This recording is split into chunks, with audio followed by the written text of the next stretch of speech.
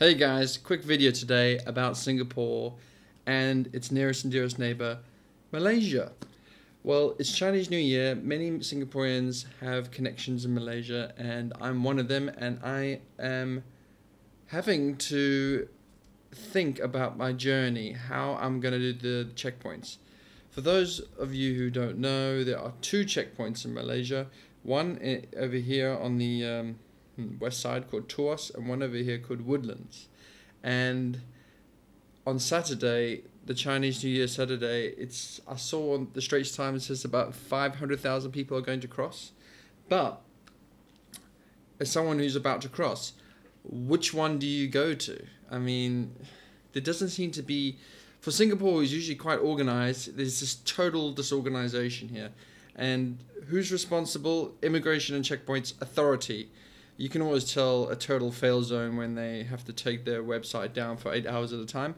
But anyway, down here is the traffic monitor, which takes you to another fail zone. This horrible website full of...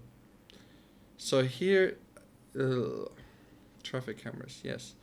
I want to look at the traffic cameras, please. So Woodlands Tuas Checkpoint. I don't know how to read this, so this is why I'm making a video.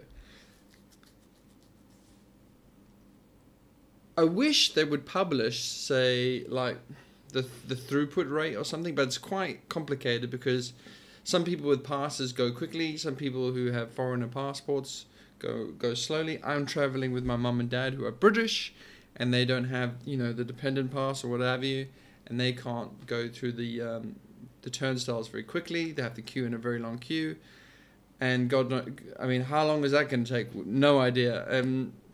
You know, every time it's really busy or something, they give no excuse, no explanation. Really awful service, in my opinion. They really should be held to some account, to some metric. And yeah, the only thing they publish here is this thing. So, second link to us. Okay, so can I say that there's a big queue to come into Singapore, and there's not so much going out to Johor? I mean, is that how am I reading it? And there's an oh, sorry, here's the other one. A big queue coming in.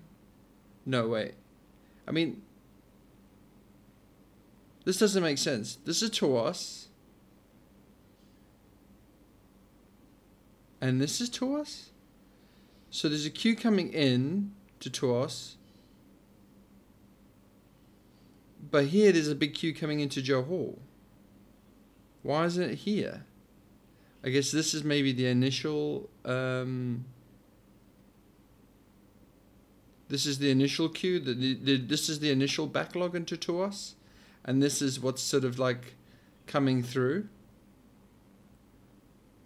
As you can see, there's a hell of a lot of motorcycles there, and not many motorcycles.